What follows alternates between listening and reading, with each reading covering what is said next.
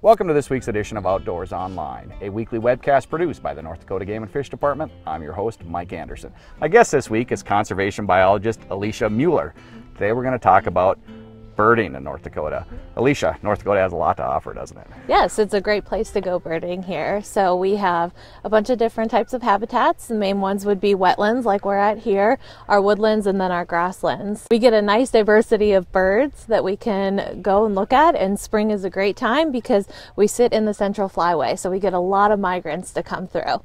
Okay, where are some good public places for somebody just starting out to go? Places like our wildlife management areas, that's a great place to go. Place like we're at here, Mackenzie Slough. WPAs, so waterfowl production areas, are a great place to see a bunch of waterfowl or shorebirds. Other types of public lands like state parks or the national park is a great place to get some of those different species out west. I would just be very careful about going on private land. Always ask for permission for things like birding. What type of equipment would somebody need? Binoculars are very useful. Yeah. It's a lot cooler to go birding when you can get a better up-close view of the bird. So I always have my binoculars with me.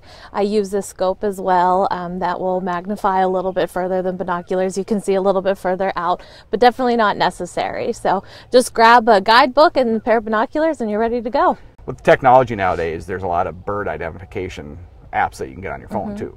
Yeah. So I have one that I use quite a bit. It's a free app. It's called Merlin. So you can type in the size of the bird, the colors that you're seeing, the kind of habitat it's in. So is it wetland? Is it in a tree? Is it in a grassland? You can put all of that information in and the date, and it will give you a list of the most likely birds that it could be. And I think this app is 99% worked for me. I mean, some of the times when you get a really rare species, it probably won't pop up, but it is really helpful for a new birder to kind of get an idea of what you're looking at just by size and color. If you're starting, there's lots of birding clubs and organizations that you can contact and they would help you out. Yeah, there's lots of help in the state. There's actually a North Dakota Birding Society, and then there are a lot of local clubs throughout the different cities and towns, like Bismarck and Mandan has a bird club, Minot, Grand Forks, the bigger cities, they all have local bird clubs. So it's really easy to connect with local birders and get help when you're just getting started. Okay, Game and Fish, we have a bird checklist. Yes. Tell me a little bit about that. So that has every bird that has been verified to be in North Dakota on it. A few of them are pretty rare, so you might not be seeing those. I think there's, maybe 400 species on that list or something, so you probably won't get to all of them. But yeah, it's a great way to go out while you're out on the road, out birding. You can keep a list of everything you see in the state. So it's a very useful tool when it comes to birding. Tell me a little bit about some of the more unique species that you've seen. Oh, unique. Whooping cranes is probably one of the most unique and exciting species. I really like waterfowl and I like shorebirds, so American bittern is a really cool bird, and that one evaded me for months and months last year. It took me a really long time to find one, but they're really unique species to watch. I do like ibises and ducks. So in some years you see a lot of black-crowned night herons too. Oh yeah, the night herons are really cool as well.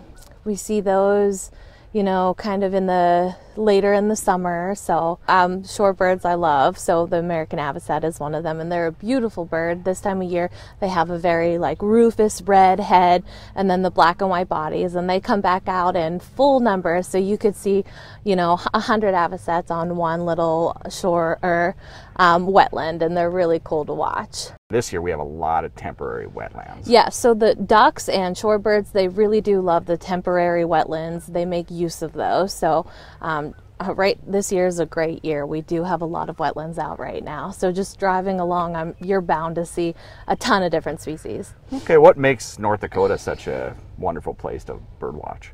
Well, we, sit in the middle of a flyway, so we do get a ton of different species to migrate through, like the whooping cranes or the sandhill cranes. It's a great spectacle to watch them fly through. In May will be a really good to go birding for sparrows. So we'll get a bunch of sparrows to come through, and they're pretty hard to see and pretty hard to ID, but if you are an avid birder, it's a great time to go out and look for different sparrows that are migrating through. So we just get those great migrations through fall and through spring, and the diversity here it's almost unmatched. Okay, let's talk about the different habitats. We've talked about wetlands, and you've mentioned sparrows, grasslands.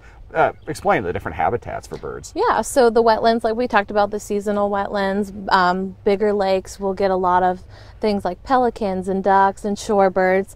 But if we're looking for some different kind of species, our woodlands are really great for woodpeckers or flickers, or a lot of hawks you'll see up nesting in trees, or eagles. And then we'll have our grasslands. So our grassland species, which our state bird is the meadowlark, and so you'll see a lot of meadowlarks in our grasslands, and other kinds of grassland birds like a Baird sparrow is a pretty rare one, or Sprax pipit. So those kind of very interesting, pretty rare birds you'll find in those big open prairies. A lot of good information, Alicia. Thank you. You're welcome. To promote and encourage the conservation and enjoyment of one of nature's most attractive features, and to honor the birth and work of naturalist John James Audubon, who made America's birds known to the world through his drawings and vivid prose, April 26th of each year is designated as Bird Day in the state of North Dakota.